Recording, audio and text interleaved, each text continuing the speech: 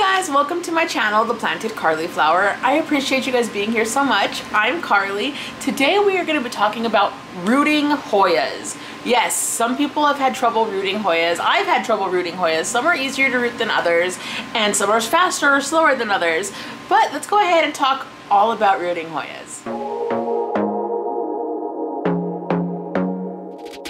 I want to be daring, baby, dance the night away. I let my head down if I want. Don't you just get tired chasing fame and being pretty all the time? Okay guys, so rooting Hoyas. Like I said, some are easier to root than others. These are the methods I prefer for the type of Hoyas that I have. This is not by any means the only way to root Hoyas or the only decision you can make in rooting Hoyas. You can absolutely use whatever method works best for you. This is just what works best for me. And we're going to go over just a few options as far as rooting goes. Okay, so we're going to start off with Hoyas that have more of a woody stem. Okay guys, this is an example of a Hoya with what I would consider a woody stem. If you can see the stem, it looks like it's wood. It looks like bark or a tree. I hope you can see that. I will try and put a close-up picture in so that you can see what that looks like. Anyway, that was my Hoya vitellinoides, and I am going to put a picture here of the stem up close so you can see it in case my close-up wasn't good enough. And that is what I mean by woody stem. It's got more like a woody, barky type of stem, and those type of Hoyas I prefer to root in leca. I go ahead and I fill up a net pot if it fits in the net pot. If not, I use a little mason jar, and I will give you examples of both of those. And I fill it up with leca, and then I give it a really good reservoir, probably 3/4 of the way full of water, and I just keep it at that level as much as I can. I top it off every couple days. I don't tend to flush these too often because I don't want to disturb it, so I make sure that the leca is super clean when I put it in there. I don't necessarily boil it or anything.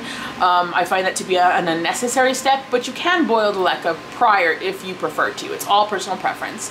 And I just rinse it very thoroughly till the water is coming out crystal clear, and then I put the plant in the vessel and I put the leca all around it so that it's stable and it's nice and tight in there, and then I give it a 3/4 reservoir, and I just kind of leave it to do its thing. I prefer leca because it gives the plant stability, it roots much faster, I feel, for me in leca, and it's just worked out the best for me in my environment. You can also root these types of stems in water. I personally have had more failures in water, straight water, than leca. I don't know why. I couldn't tell you the science behind that. I also feel like they root for me slower in water, but it will absolutely root for you in water for the most part, as long as it's a healthy cutting and it's not having any issues. But that's what I prefer to use for plants with that type of barky or woodier stem, is I prefer leca or water.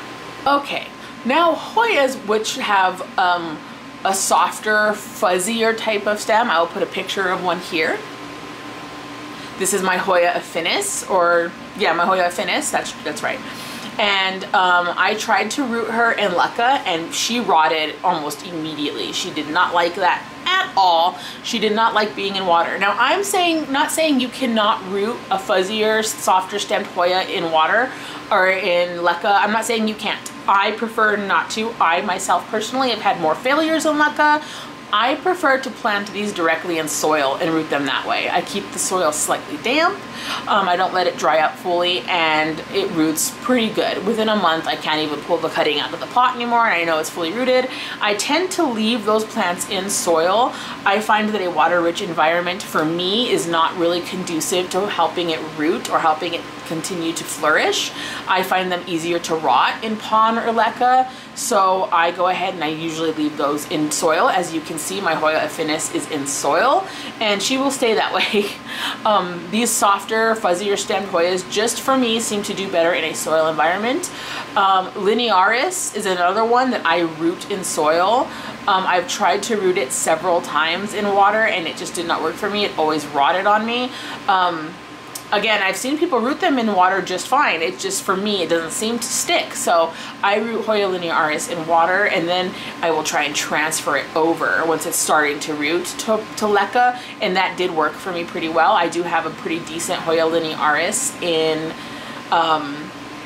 leca. Sorry, lost my train of thought there for a hot second. So absolutely soil for those types of plants for me. Now, a lot of people are probably thinking, what about rooting in pond or in perlite? That's really popular now. I don't like to root in pond very much. I could not tell you why. I have had a lot of failures rooting freshly in pond. When I'm talking like going from no roots at all, just a cutting, to a rooted plant, I've not had success. I do prefer to have my plants in pond long term once they are rooted, because I find it to be very easy care with a self-watering pot.